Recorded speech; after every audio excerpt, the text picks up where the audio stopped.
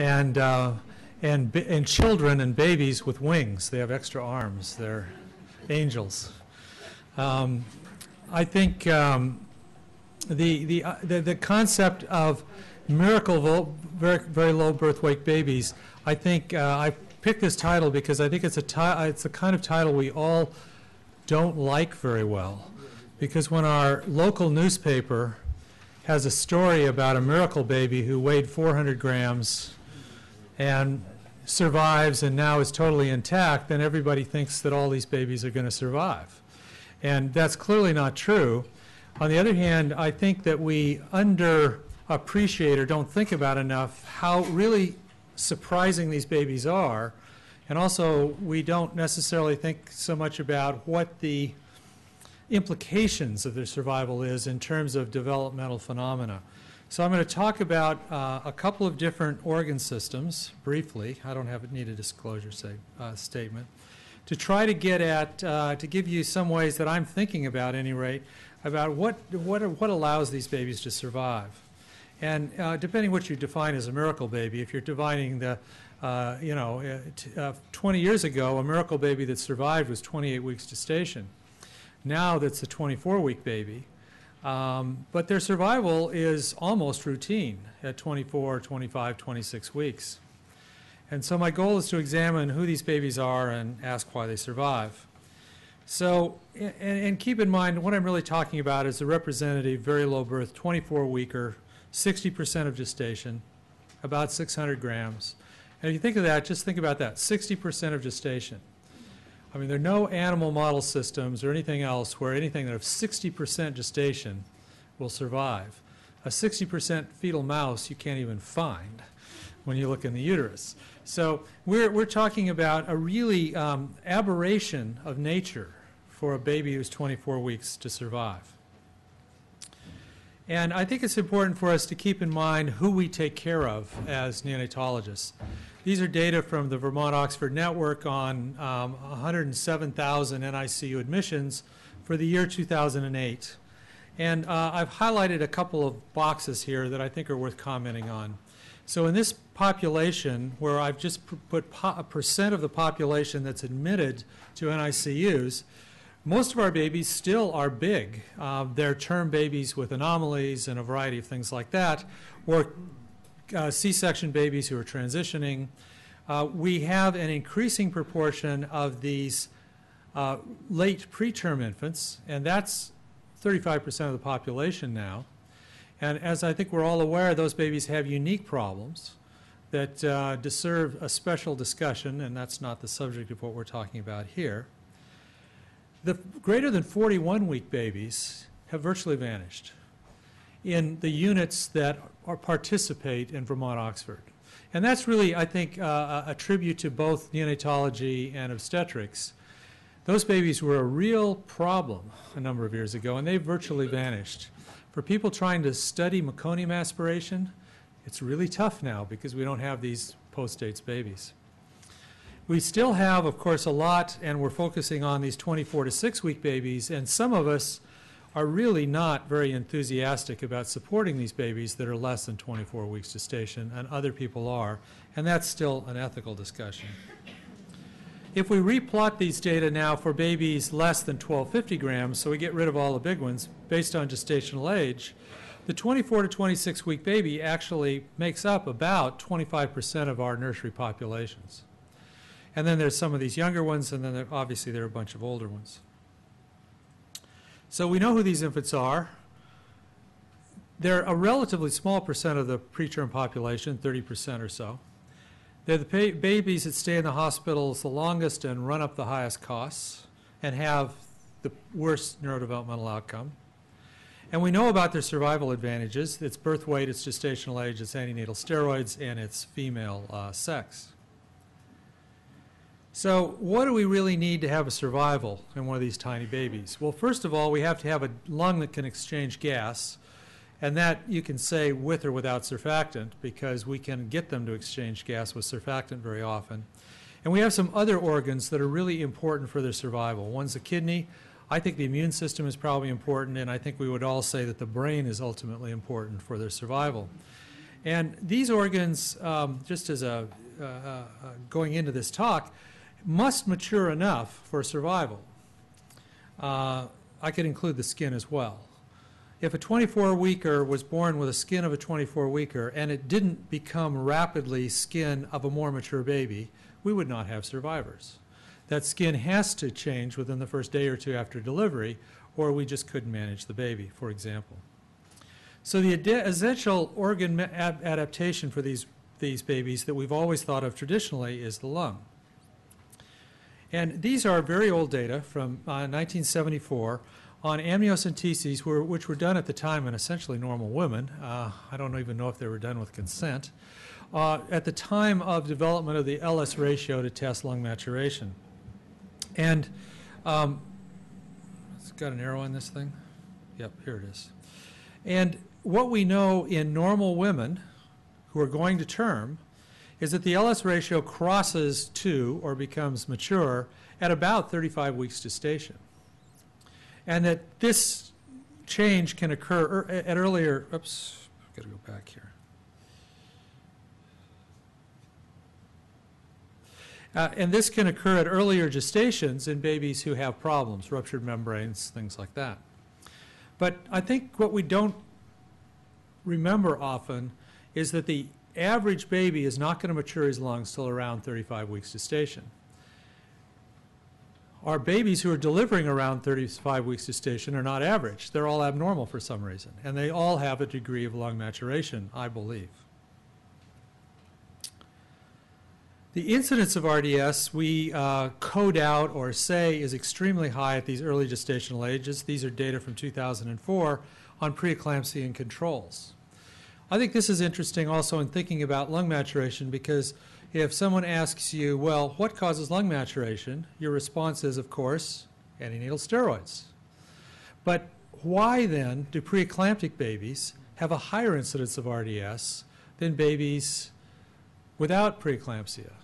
Because preeclampsia clearly stresses the pregnancy. It causes growth restriction, it causes placental problems, it causes labor and delivery problems, and those babies actually have elevated cortisols relative to other babies, but yet they don't have induced lung maturation.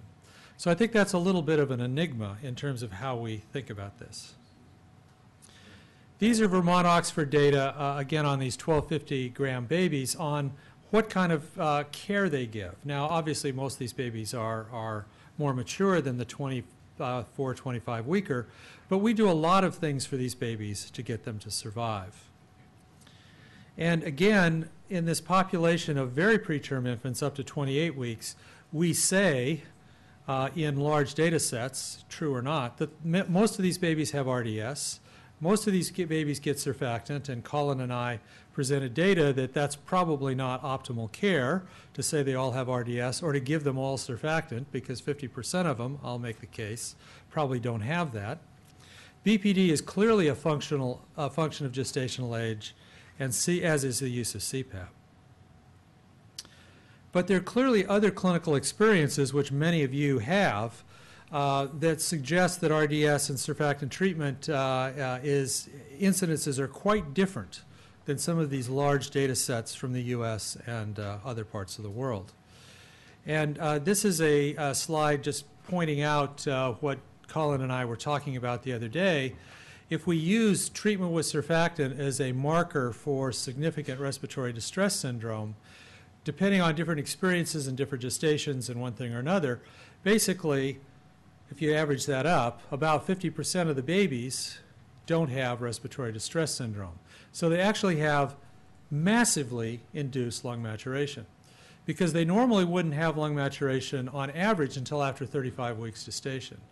And here they're getting born at 25 weeks gestation, 2.5 months before that.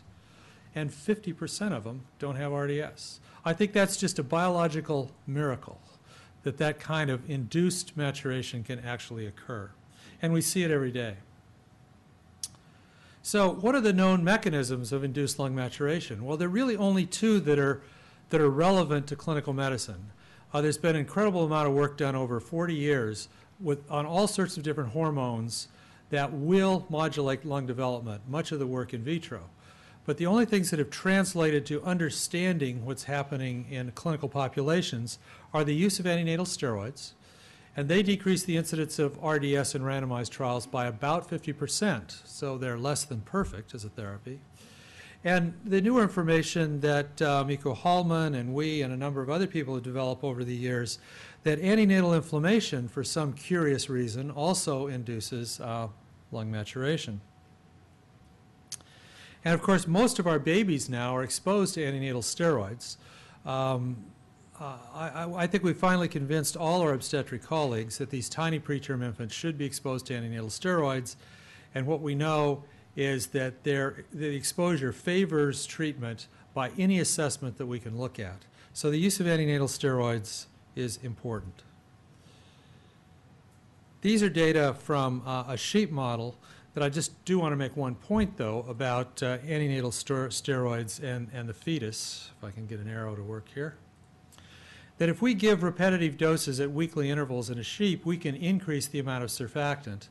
And I would have you look at this, that actually a week's exposure to antenatal betamethasone doesn't do very much to the surfactant pool.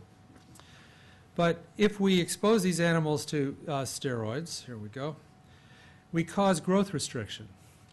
And there's been a number of concerns about growth restriction in the human fetus. The problem is, or the good thing is, the human fetus doesn't really grow fast enough that if we inhibit growth for a couple days, we could ever detect that growth inhibition in populations of babies.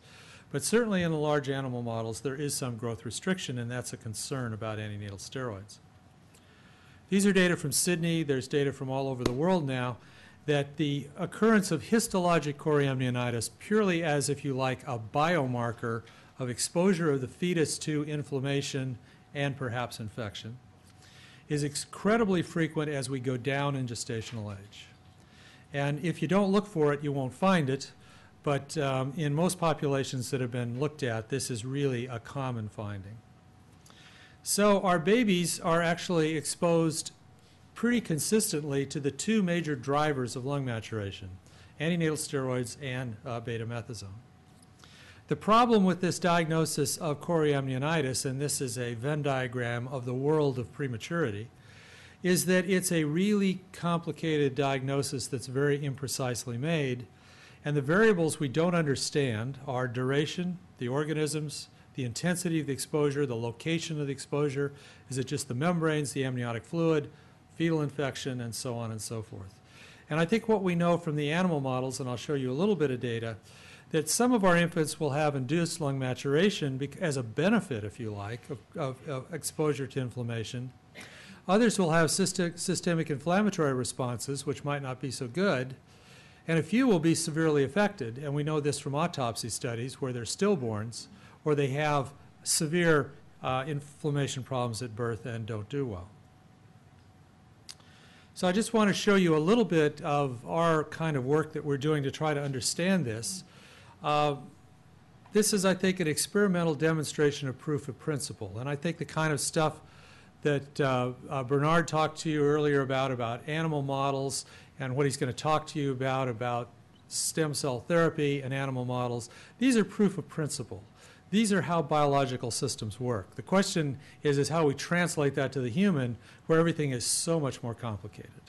But inflammation works in terms of lung maturation. What we do is we give ultrasound-guided intraamniotic injections of pro-inflammatory things like LPS, IL-1, or live ureaplasma. And we use ureaplasma because it's the organism most frequently associated with preterm labor and delivery in the human.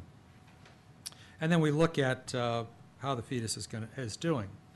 And this is just a description of what happens to the lung after you put endotoxin or LPS in the amniotic fluid.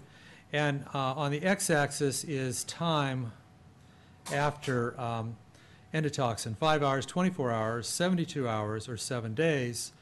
And basically, we get inflammatory cells in the alveolar lavage of the fetus. We get cytokine expression in the lung tissue of the fetus. We get an apoptotic response and a proliferative response. And so this is really a prototypic pro-inflammatory injury initiation of repair type of response. So the fetus is responding just like anybody else would, to this organism with exposure to the lungs. What's interesting in the fetal sheep is that an exposure to an inflammatory response in the amniotic fluid doesn't change plasma cortisol in the fetus. So this is really low. So that the improvement in lung function, this is compliance, this is PO2 when we ventilate the animals, and this is a measure of CO2 exchange in the animals. Basically, the improved lung function is not mediated by cortisol. So this seems to be a direct effect of the inflammatory effect on the lung, and we've done a number of experiments to prove that that's true. So we have two pathways to lung maturation, and what's interesting is that they're just the opposite pathways. One is anti-inflammatory, antenatal steroids, and the other is pro-inflammatory, endotoxin, ureaplasma, something like that. But these two different pathways meet in the outcome of lung maturation. And they not only meet, they amplify each other.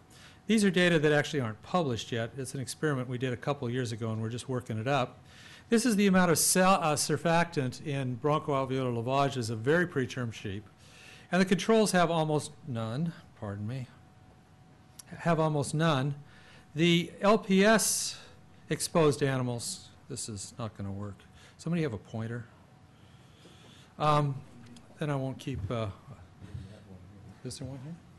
Ah, okay, cool. Oh, yeah, I'll use that one. Yeah, yeah, yeah. Cool, thank you. These are the intervals before preterm delivery that we expose the fetus to either saline, LPS, or betamethasone. So this is 1 week before, and this is 2 weeks before preterm delivery. So we're trying to sort of mimic what might be happening in a clinical situation. And the saline animals have very little surfactant. LPS a week before induces a lot of surfactant. If we do this 2 weeks before, we get even more induction. Betamethasone has a very modest effect on surfactant. If we give the beta first and then the LPS, if anything, we seem to inhibit surfactant production. But if we do it the other way around, we give LPS and then beta, if anything, we amplify the production of surfactant. So these things interact, and most of our babies, many of our preterm babies, are exposed to both these stimuli, and they both induce surfactant. And if we look at this functionally, in terms of a pressure-volume curve, where we've inflated the lung to 40 centimeters of pressure with air, and then we're deflating the lung versus lung gas volume, and this is per kilogram body weight of the animal. These guys have really bad lungs. They only hold 10 mLs of gas at 40 centimeters of water pressure. That's an animal you actually can't ventilate for all intents and purposes. On the other hand, look at the effect of LPS 14 days before delivery and betamethasone 7 days before delivery, and these responses parallel the responses in the surfactant amount. And look at the effect on, if you like, FRC. It's massive. And so we really think that our tiny preterm infants are doing so well today because so many of them are exposed to both these stimuli and have improved lung maturation. I think the clinical identification of RDS is very imprecise, and it's confounded by how and when we use surfactant. And I think we can actually increase RDS by our clinical management. So if we aggressively ventilate a baby in the delivery room, then I think we can actually cause ARDS, which we call RDS. We give the baby surfactant, we say they have RDS, and we're actually perhaps causing the disease. Most of these very small babies who survive, I think, have some degree of lung maturation. I can't do the experiment of taking 20 women who were going to go to term with normal pregnancies and do a C-section at 24 weeks. That would be a little unethical. But my hunch would be that we would have a very hard time ventilating those babies even if we gave them surfactant, because those babies are not ready to be delivered. Okay. So now let's talk about the kidney. I don't know anything about the kidney. I've just been thinking about it and looking at some of the old literature. Because again, I think our clinical experience is such, it's sort of like the skin. The skin, if the skin doesn't rapidly cornify after these very preterm infants are born, we are going to have a problem. because they essentially have a burn over their whole body until they cornify. It turns out that the kidney maturation is pretty interesting in terms of the timing of the care of these tiny preterm infants. We know a little bit. There's fewer glomeruli predict hypertension in later life in the human population in general. And we know that low birth weight birth weight is associated with hypertension in later life. So just let's look at a little bit of kidney development. This is gestational age in the human, and this is the number of nephrons. So it's the tubule and the glomerulus that has to come together here. Well, look at the curve for the development of the nephron. It actually starts really here at about 20 weeks gestation. The tubule, the ducts are completed by about 20 weeks gestation, which is exactly the same time that the airways are completed. But then what happens is you have to form your glomeruli and hook this all up, and nephrogenesis is occurring between 20 weeks and about 35 weeks gestation. So the nephrons of these babies are actually being formed right at the time we're taking care of them. Okay? So what a great opportunity to screw something up, because in utero, their kidney function is going to be entirely different than it is postnatally, and in fact, we don't need kidney function for relatively more normal fetal development, perhaps except for the lungs. These are, again, very old data looking at GFR during late development in the human, and what happens to GFR after very preterm delivery. So in 1986, very preterm delivery was 28 weeks gestation. So we really don't know what these curves look like for 24-week gestations because this work hasn't been done. And again, if there's a fellow out there looking for a research project, I think looking at kidney development is a really good opportunity in these babies. So these babies do improve their kidney function modestly over this period of 28 weeks to 34, 35 weeks. Presumably, this massive increase in function after preterm delivery at, let's say, 34 weeks here, is related to the fact that the baby already has his glomeruli, so he's just getting his function together, while GFR here goes up very modestly in our tiny preterm babies. So our GFR is really low, and we know that if we don't manage their fluids and electrolytes carefully, they won't survive. But I would suspect if their GFR didn't improve at all, we would be even in more trouble than we presently are with a lot of these babies. This is fractional sodium excretion in these babies versus gestational age. And this goes down to almost 26 weeks gestation, and we know that they spill sodium because they've got lousy tubular function. They do very little reabsorption. So their GFR is very low, and their tubular absorption is very low. So the net effect is we have a high urine output, but it's full of sodium. Now, that's essentially renal failure. It's a high output renal failure that we manage clinically with our fluids and electrolytes. But it can't get much worse for these babies to survive. And they do mature their kidneys fairly effectively across gestation to give us an advantage such that we can actually get them to survive. So the very preterm kidney, with nephrogenesis occurring between, is not complete until 34 to 36 weeks gestation. They have high urine output, a very low GFR, and a high fractional excretion of sodium. But there is adaptation. And that adaptation that occurs over the first days to week or so of life, I think is so important to our ability to have these babies survive. And fortunately for everybody, nephrogenesis continues despite our care. This is an example from preterm baboons that were ventilated for, I believe, 28 days. And these are glomerular numbers, or generations, at 125 days gestation. This is in normal animals at term. And these are animals that have been put on ventilators. And it turns out that they grow glomeruli. And actually, that's sort of interesting. Well, this is one other clinical report looking at glomerular number, and this is the normal number in the adult. These are term infants who've died. These are preterms who have died at less than 40 weeks of age, and these are preterms who've died later after birth, so that they're out here at a year of age, they come up a bit short with glomerular number. And so I think that is a real concern for us, that although they can grow glomeruli, they may not reach a full potential. And without reaching a full potential, they are at risk later in life for hypertension. But it turns out from animal models, and I don't have time to go through all these data, that we know there's a number of things that interfere with nephron development in animal models. One is fetal growth restriction. The other is postnatal growth restriction, and many of our babies have both of these. Fetal corticoid exposures, postnatal corticoid exposures, and there's a whole bunch of drug exposures that interfere with nephrogenesis in animal models. And many of our babies are exposed to all these things, but a bit of a miracle is that they continue to develop their kidneys under most circumstances, despite what we do to them. And we've not really been concerned that we severely interfere with kidney development. If that occurred, I think we would have major problems. This is another observation about how subtle kidney development can be in terms of long-term outcomes, but we don't see too much of this in babies. At least we may have not have looked for it. These are studies from Australia in preterm sheep exposed to maternal glucocorticoids. Term is 150 days. So these exposures are very early.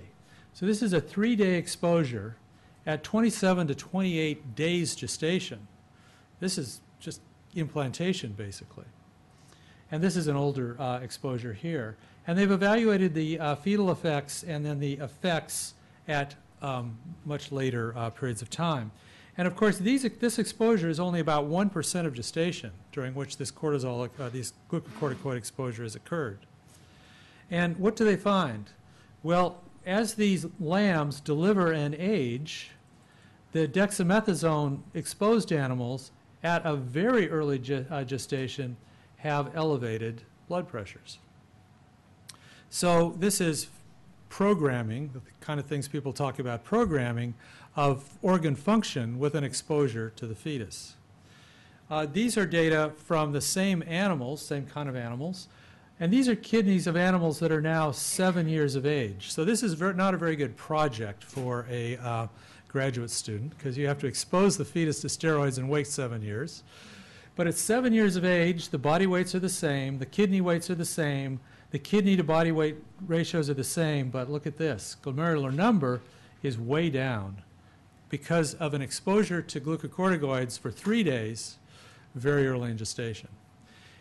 And I think these are concerning kind of things for what's going on in the human. On the other hand, the good news is that our very low birth weight infants do have sufficient renal function to survive.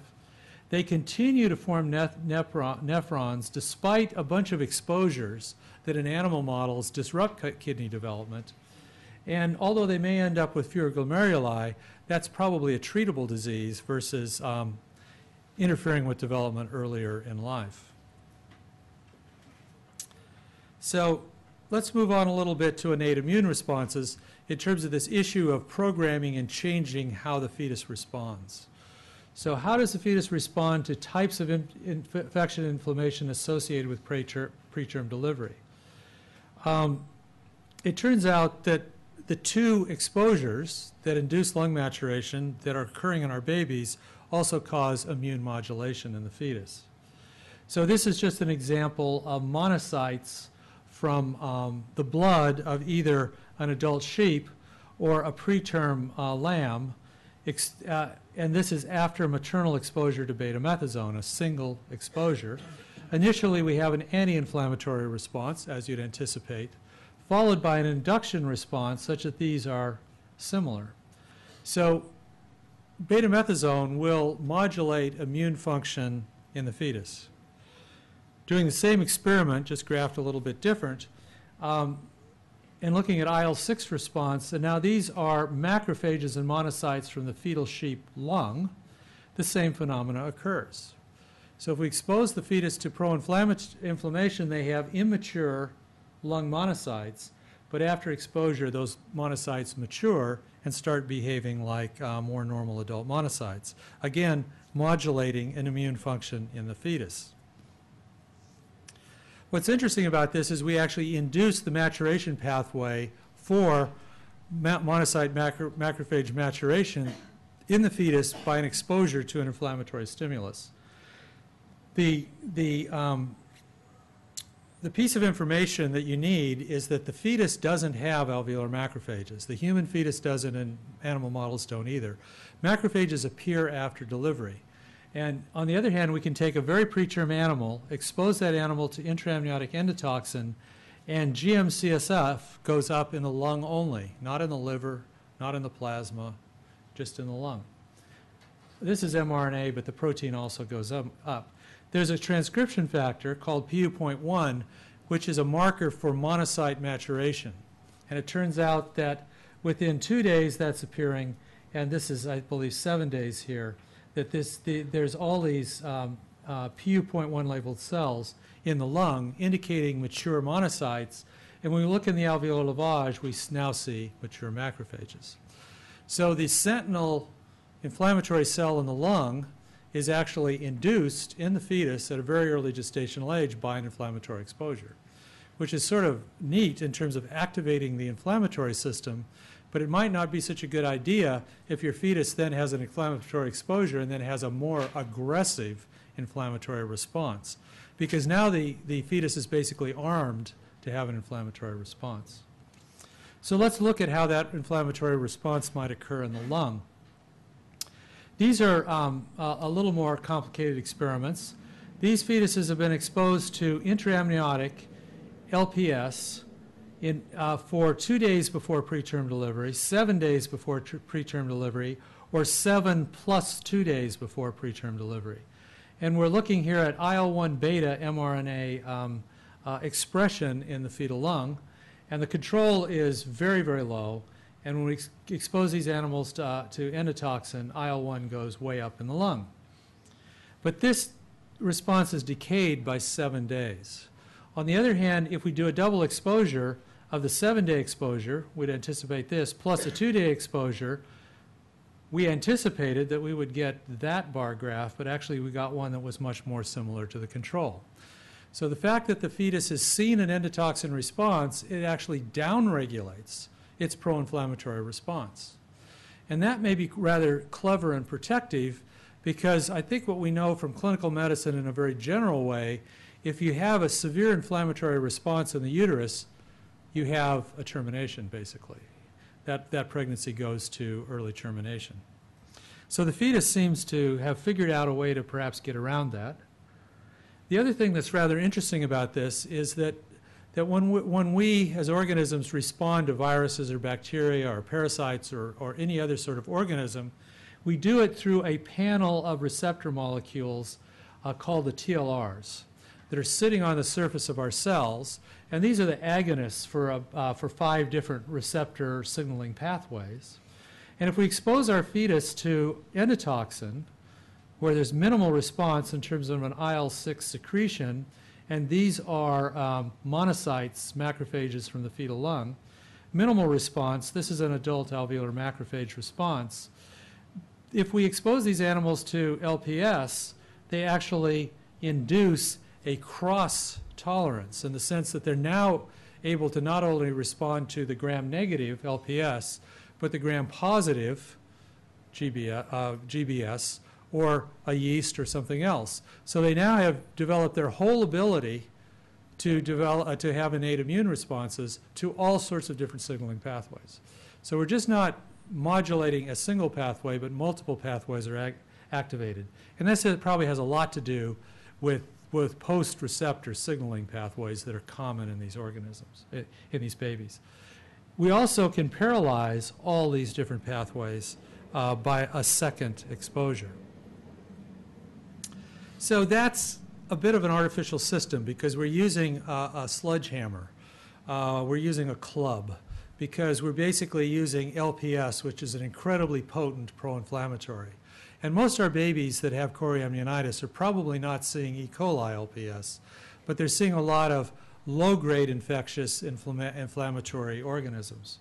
So we've done the experiment of giving live ureaplasma into the amniotic fluid.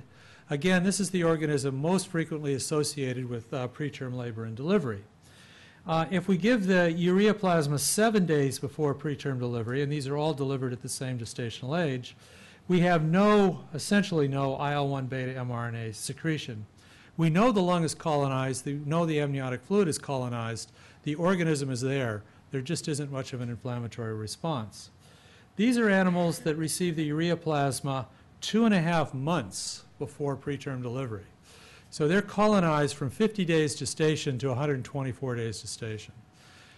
They grow normally, they develop normally, and they have a high titer of organisms in their lungs and their amniotic fluid. So they cope with the organism just fine, and they don't have very much inflammation. These are the data that I just showed you about what happens if you give LPS by intraamniotic injection. And what you do is you induce a massive induction of IL-1 beta mRNA and protein. If the baby, the fetus, saw urea plasma just 7 days before the 2-day exposure, now you have no blunting of the inflammatory response. But look at this. These animals have had urea plasma exposure for 2.5 months, and now we give them endotoxin, and they don't even see it. They have no response at all. They're completely tolerized to a response to a pro-inflammatory mediator. So the immune mechanisms in these fetuses are very subtly and profoundly modulated by inflammatory exposures. And we think that has implications. So intraamniotic inflammation induces chorioamnionitis, lung and systemic inflammation, and a bunch of other things that I've talked about. It turns out that the exposure to intraamniotic endotoxin and urea plasma, although those data aren't here, also causes inflammation and accelerated cornification of the skin. And we've always worried about endotoxin causing sepsis, pneumonia, and maybe affecting the gut. But here's a demonstration that actually the biggest surface area of the fetus, the skin, is actually responding as well.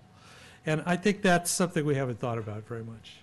And these are data for the gut, just looking at MPO expression in the fetal gut. And this is CD3 lymphocyte marker expression. And the exposure to LPS causes changes in the gut as well. So we suspect that some of these diseases we don't understand, such as late onset sepsis, necrotizing enterocolitis, and some of the lung immune diseases in later childhood are actually mediated by immune modulation that's occurring before delivery. And our tiny little babies have a really different immune system, probably, than the fetus that would normally be in utero at 24 weeks gestation, because of antenatal infection, because of betamethasone exposure, and then because of everything that happens to them as secondary exposures after preterm labor and delivery. So now let's go to the organ of all organs, the brain, and think about what happens in these babies in terms of their brain and brain development, because I think this is ultimately where the rubber hits the road and Donna Ferraro is just arriving, so she can now critique the last 10 slides of my talk, about what happens to the fetal brain in these very, very preterm infants. Because again, I think that's very important, obviously, in terms of our outcomes and our goals. So I would argue that the preterm brain is just like the kidney, is just like the immune system, and is just like the lung, that it must adapt rapidly to preterm birth. And there's just a sort of a thought exercise which I'll go through with you for IVH on that. And this preterm baby has to adapt in terms of what's happening with IVH, which happens with new neurosensory stimuli. There's clearly stimuli in utero, but they're different and more stimuli post-delivery. And also to acute changes in the endocrine environment, because the agents that cause maturation in multiple developmental systems, such as T4 and cortisol, have to go up in these babies after delivery for the baby to survive.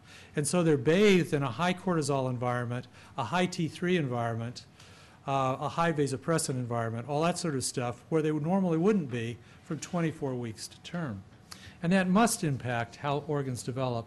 And they also have to, besides adapting with all that, they have to grow.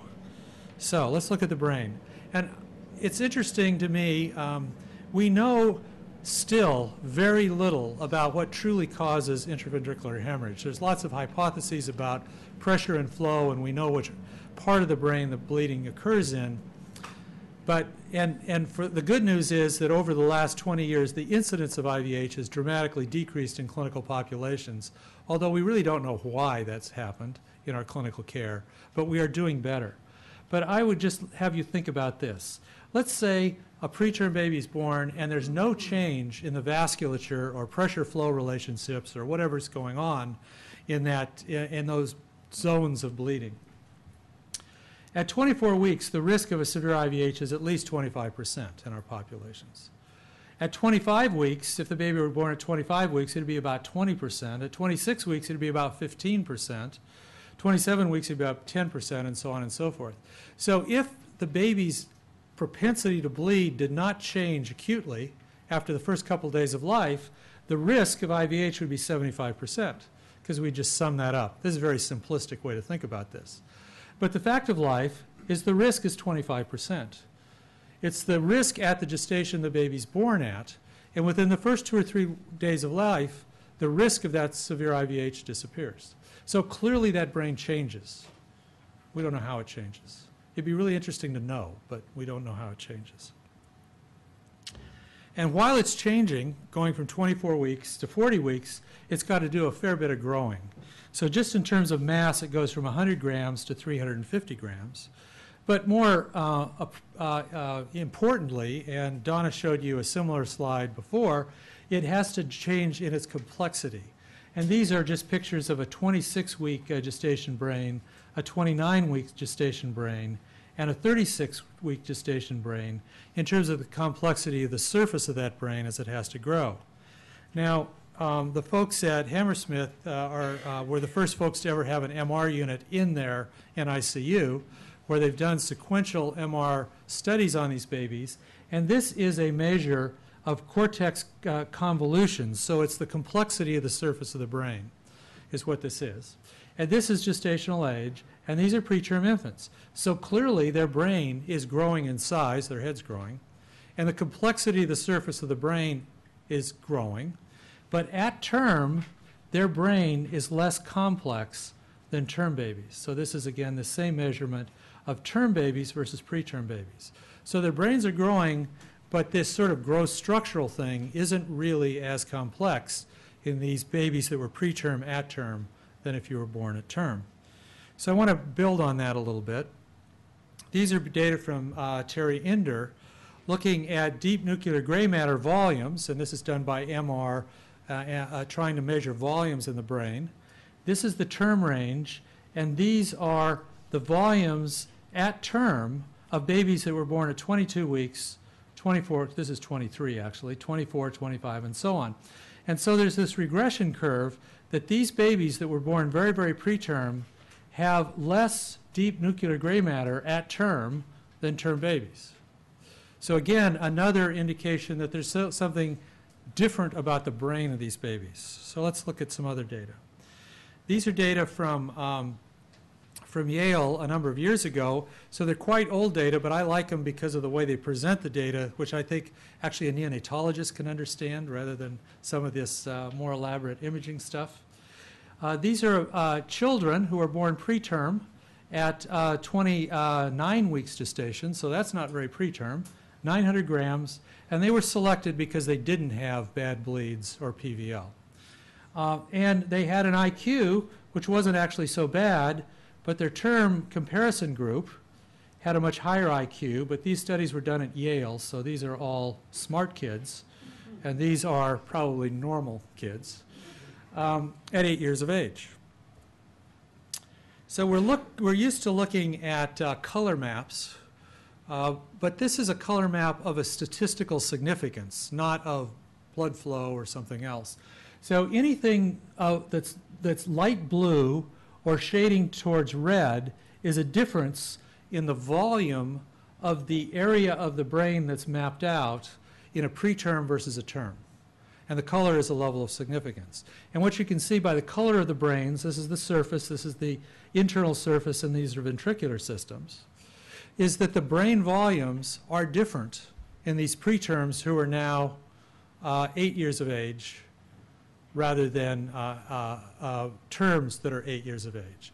So there's residual effects on lung volumes, and they're different. Some of them are larger and some of them are smaller, but the end result is that the brain structure at a very gross level is different.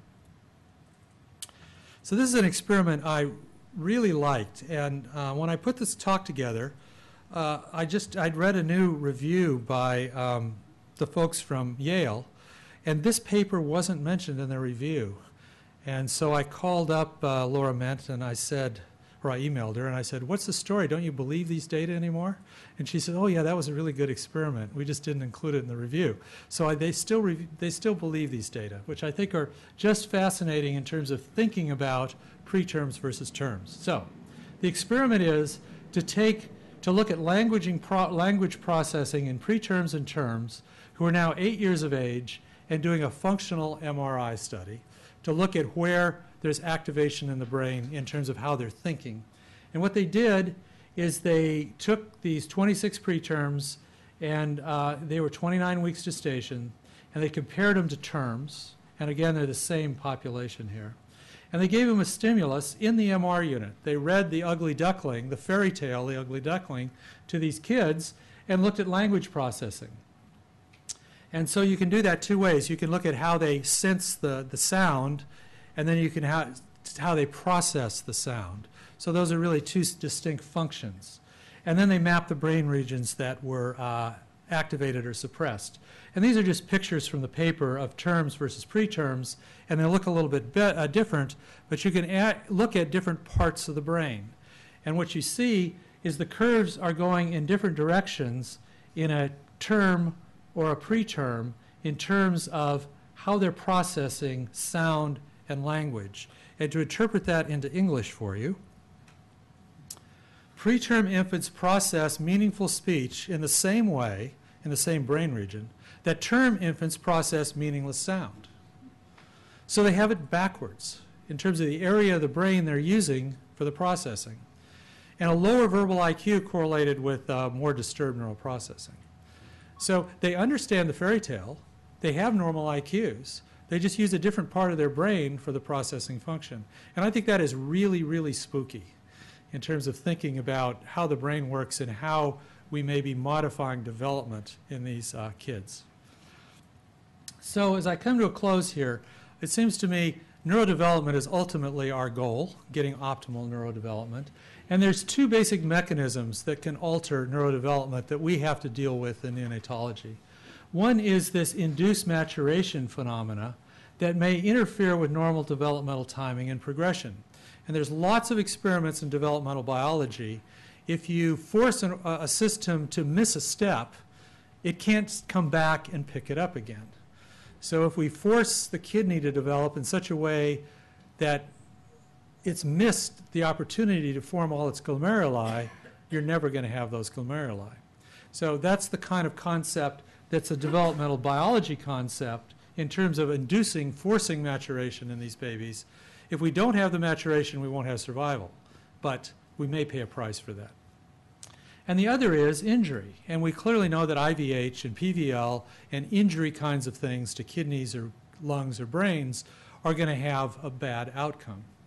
And either may prevent normal organ development and alter function of a maturing organ. These are data from Neil Marlowe, and I like them because of the way they presented the data. These are data from the EPICure study on cognitive scores at 6 years of age of surviving infants, and this is a population-based study of the UK babies less than 26 weeks gestation. So these are the little guys, and this was now 15 years ago. But basically, the way I look at this, these are boys, these are girls, and this is by gestational age, 23 weeks or less, 24, 25, and a comparison group of term kids who are a little bit better than normal. I'm not sure that's true of the whole UK population, but what I would suggest to you, if when you look at this, is this doesn't look so much like injury, because I think if you were thinking about injury, what you'd have is a normal distribution, and then maybe something down here is a second hump. If you were really, if your only damage mechanism was to injure. You'd separate a normal population from an injured population. But what you actually have is a shift in the population down about 20 points in these earliest gestational ages and not so much in these later. The boys are a little worse than the girls. But you have a downshift in the population distribution which looks very much similar. And so to me, that suggests to me that a lot of this isn't injury, but in fact we're altering developmental program, which may be a real problem because that's a lot harder to fix than injury.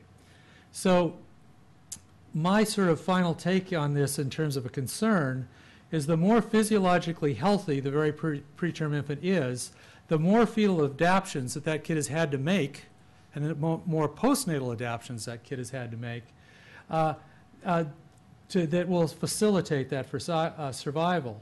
So what ends up happening, saying that a different way, the more normal the very low birth weight infant is, the more abnormal the development is. Because we've actually forced the development to go early rather than to be normal.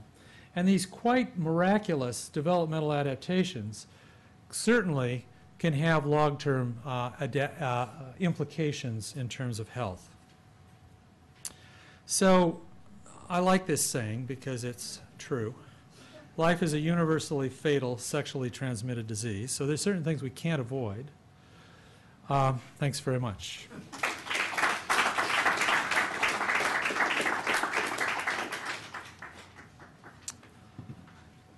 Okay. These are rather different talks, so we probably ought to just do questions now. Yeah. That must have provoked some thoughts from somebody. Because I think what you have to think about when you go home and take care of these little babies is first why they survive, and then what are those adaptations to survival, and what are the implications to making those adaptations. And that's what we don't understand very well. I just wanted to comment on nutrition because these Absolutely. children are 8 years old, and at least in our department, the nutrition we give today we believe are much better than we did 8 years ago. And there are studies showing that IQs and everything is related to how you give the brain building blocks in form of nutrition. So Absolutely, and one could make another argument. You could pick almost any organ and make these sorts of arguments in terms of a developmental system. And nutrition is probably a really important overriding driving factor. But I guess what I'm trying to come to grips with is if we accept, and I don't know if it's true today, but if we accept that there's a 15-point IQ deficit in babies that are 24 to 25 weeks gestation for population studies, across populations, then how can we fix that? Well, each of us have our own particular biases and preferences. One might be that we could fix it with nutrition. Lucas would suggest that if we gave these babies all breast milk that they'd have 10 point better IQ. Breast milk isn't going to work just for these babies because they need a lot of supplements. So if we could get the breast milk right and the supplements right, then maybe we could increase their IQ by 10 points. But then there's the folks who really believe, and there may be some validity to that if we do perfect developmental care, that will also improve their IQ by 10 points. And there's other folks that feel that if we did something endocrinologically, we might improve their IQ by 10 points. And you start ending up to 10 points, and they should all be geniuses, right? So the issue is I think it's really complex, and things are overlaying here. And what is the biggest predictor of good neurodevelopmental outcome? Maternal socioeconomic status. And that probably has a genetic component and a social component and a financial component and an educational component, and all those things are part of that. But it's clear that with these tiny babies, if they're put in the right environment, that they have a lot of plasticity, and that brain will actually probably work better in that environment than if it's in a deprived environment. And so that if we deprive a preterm baby of the appropriate stimuli, that's probably a bigger hit than doing that to a term kid. Because they have plasticity, and as Donna Ferrara showed you the other day, I mean, you can have a baby who has a big old hit anatomically in the brain, in motor cortex, and have very minimal paralysis. They can figure out how to get around that. So they have massive ability in terms of plasticity, but they probably have less plasticity than a term baby does. And so we have to optimize that plasticity to get optimum outcomes, and the best way to have that is rich mothers in a good environment. But unfortunately, those aren't the people that have preterm babies. But I think these are the kinds of things we have to think about in terms of what's going on. And I absolutely agree. Nutrition is really important. It'd be just really good if we knew what we should give them and how we should best do it. But and that gets you into another sort of dilemma. I have another little thought thing that I think is really interesting to think about. Let's say it's an ethical dilemma. Let's say you have a population of babies less than 1,000 grams, and you want to optimize neurodevelopmental outcome.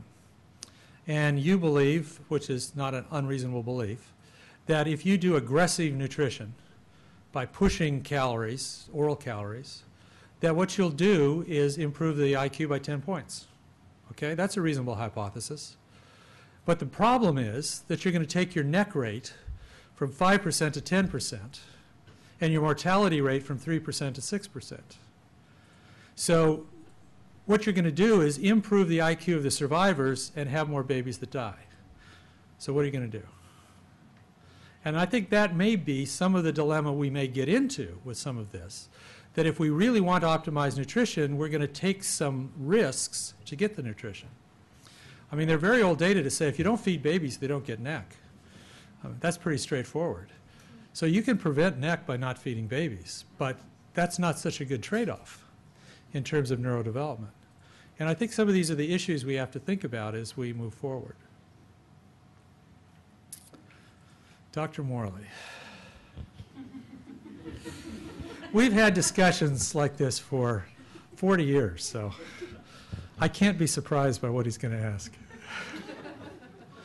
The one thing we never discuss is the endocrine environment of these babies. So if this little preemie baby, let's say he's born at 26 weeks, it stayed in utero, so you'll be absolutely soaked in maternal hormones, placental estrogen, hormones, progesterone. Right.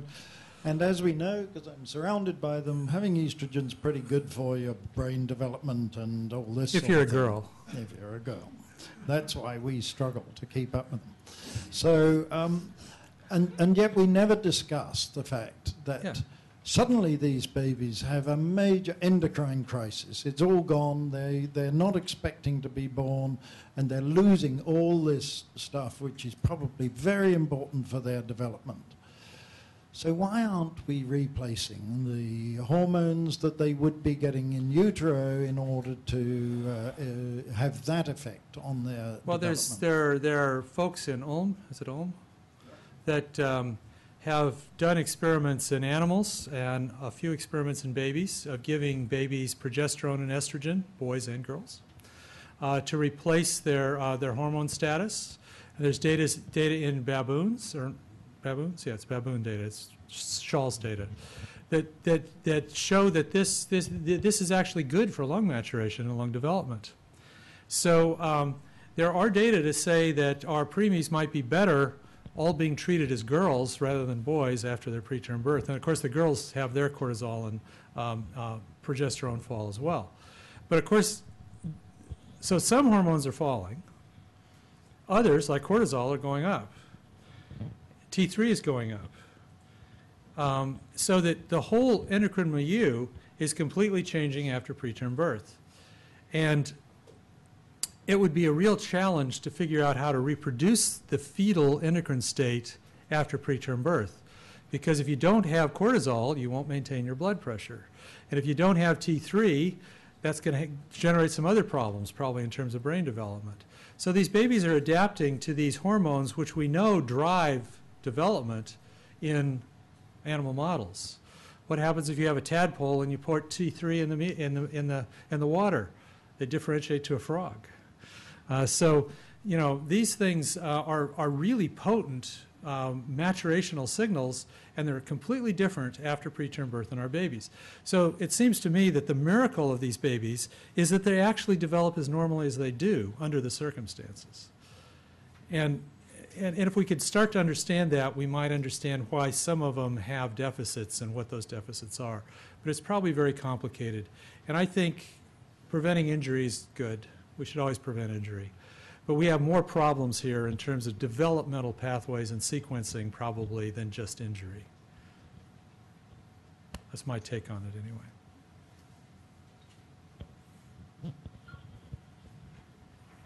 Dr. Ferraro, I'm going to make you say something. What do you think about these preterms and their brain development? She just probably had a very long lunch and 2 glasses of wine. I had 1 apple and a cappuccino, but a little before lunchtime, so I'm not a bad Italian having cappuccino for lunch.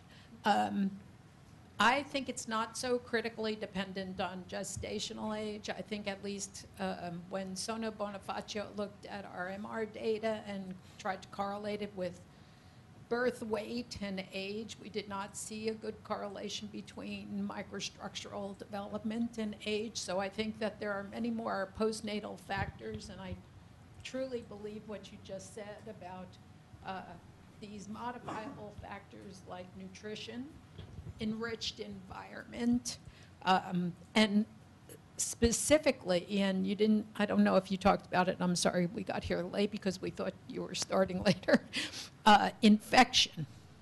Yeah. And many of these babies have even mild systemic inflammation and infection.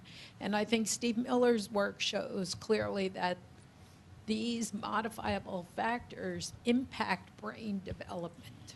So I think those are much more important than just saying, oh, the baby's 23 weeks, forget about it. So.